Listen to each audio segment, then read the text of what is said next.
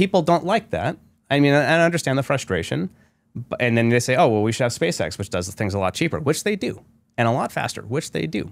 But because there's an irony because they're so much more efficient, they have a much smaller footprint around the country. So their invested political coalition is a lot smaller. So they're actually at cross purposes, efficiency and political stability in terms of, kind of, does my district benefit from this moon program?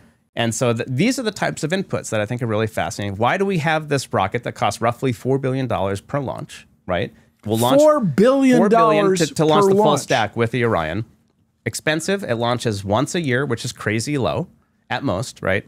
SpaceX has over 100 launches this year. Yeah, and it's only September. Well, you have then you have Starship, right? Which is the whole space, which is everything will be made obsolete by Starship, which it might be. But the reason why it persists, so the Trump administration tried to cancel this rocket this year. But you know what happened is that Ted Cruz, no real critic of Trump, completely wrote into a separate bill, nope, you're actually going to fund this. You're going to spend $1 billion on this every year. But see, that sounds like it's more like a jobs program than advancement. It is, but I like to say, space is the only industry that is ashamed that it makes jobs. Like, great, I love jobs.